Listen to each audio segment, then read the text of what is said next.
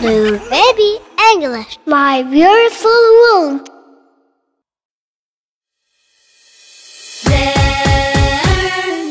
There was a shepherd in the village, taking care of his little sheep, feeding them with the best grass, and he gives them all the good treats. There was a shepherd in the village, taking care of his little sheep, feeding them with the best grass, and he gives them all the good treats. Once he went up the high hill and shouted at the villagers, "Help me, please, help me, help! We're under attack by wolves." And he raised his voice so high, "We are all going to die." And he raised his voice so high, "We are all going to die." The villagers called each other and went to him together.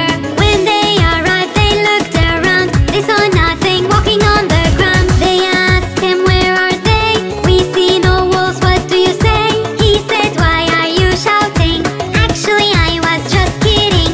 They got angry when he spoke and told him it's not a good joke. He repeated what he did, and him no more they believed. But when time came in daylight, a very big wolf he could not fight. But when time came in daylight, a very big wolf he could not fight.